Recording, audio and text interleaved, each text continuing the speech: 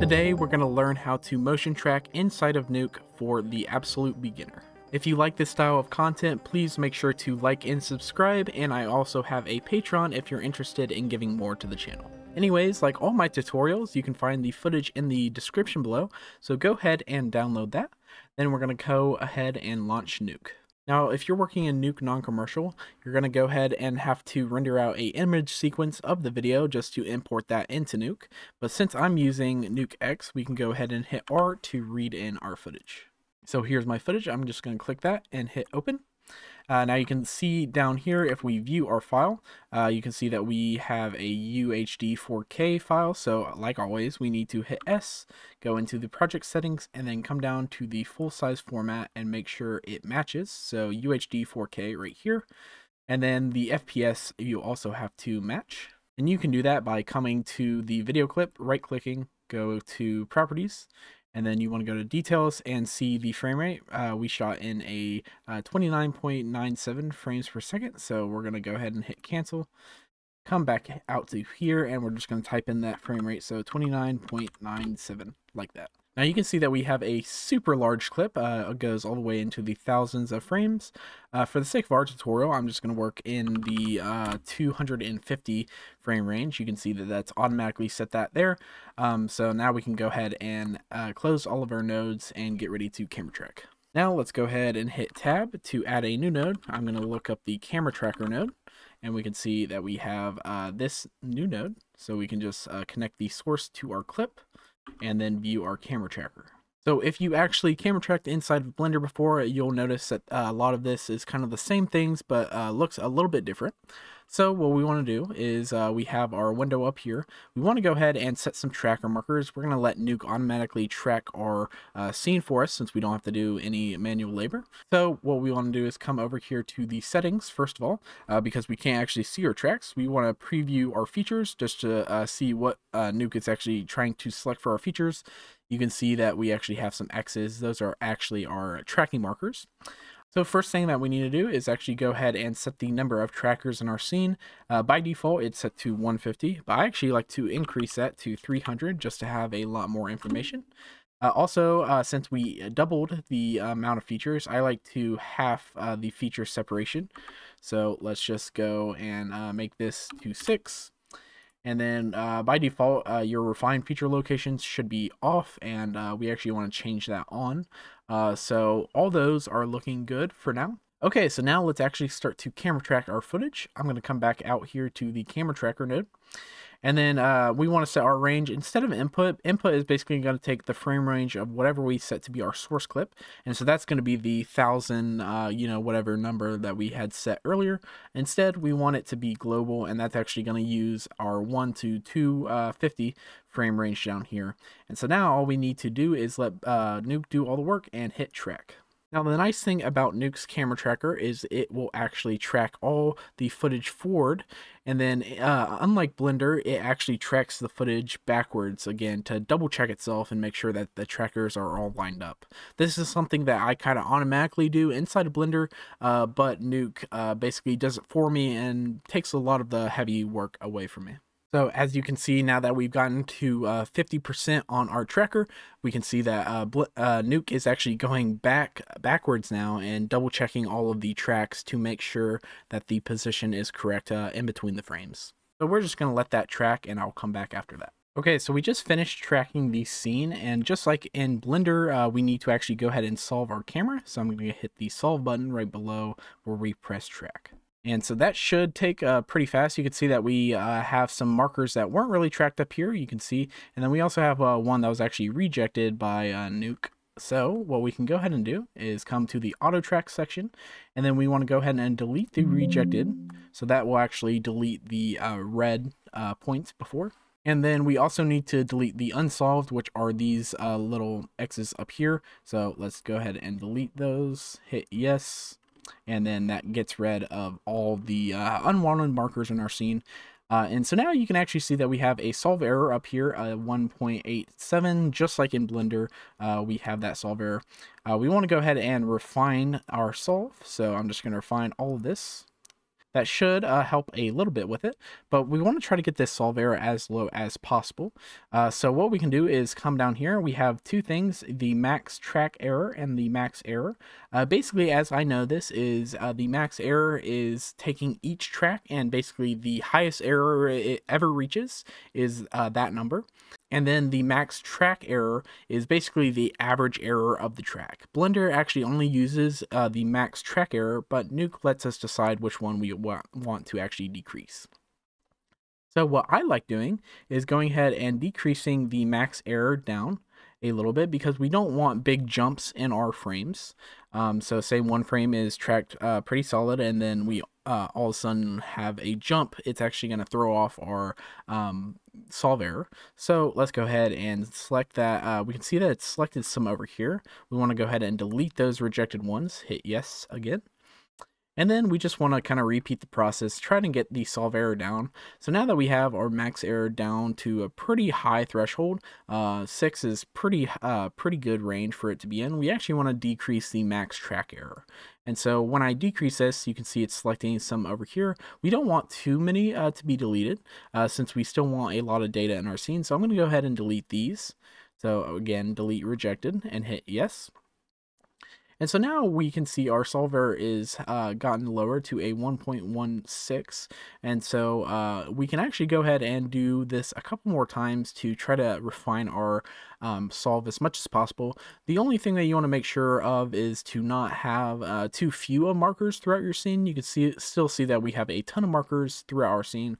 A thing that actually helps is if you come over here and you can play around with some of these graphs. You can see that this is our error max.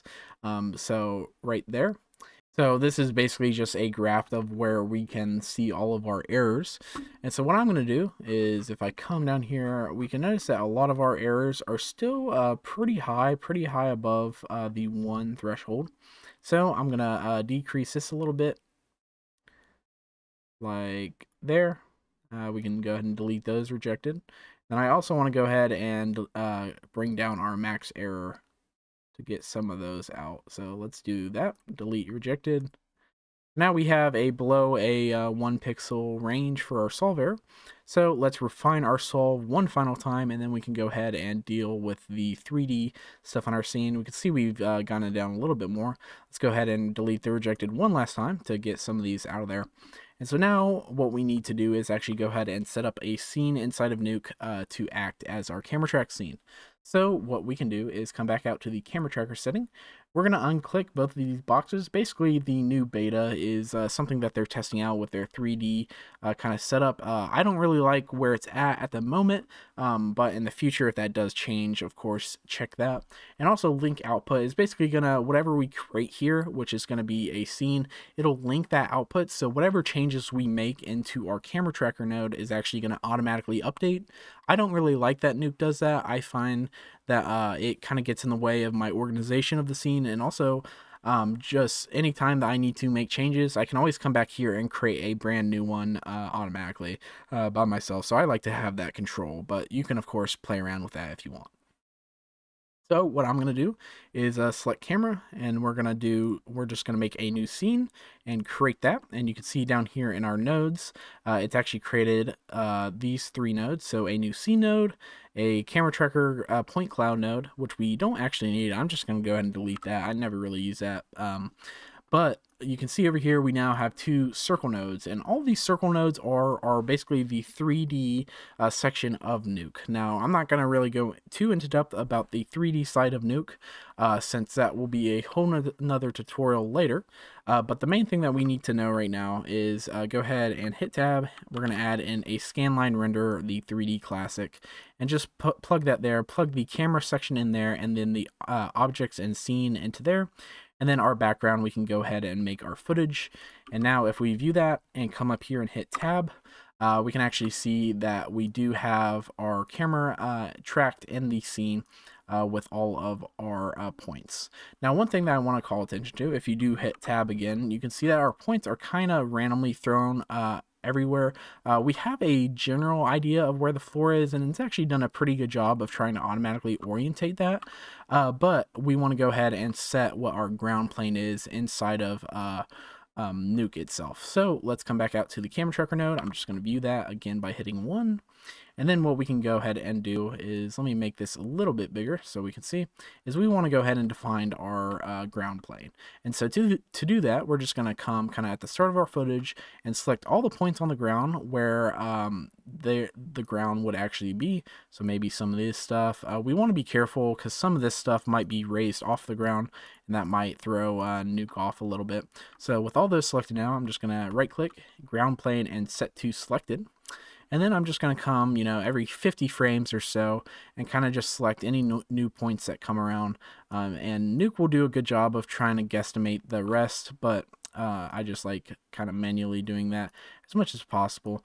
Just trying to get as many markers manually set to be our ground plane as we can, just to kind of get the, automatic error out. So set to selected and then 200. Looks like it got all the points there. And then at the very end of our footage, let's just see. Okay, so it looks like we got a good chunk of the actual floor points. So what we can do is, since we've already exported out a scene inside of Nuke, and we unchecked the link output, it actually didn't update anything over here, and that's what I like to do.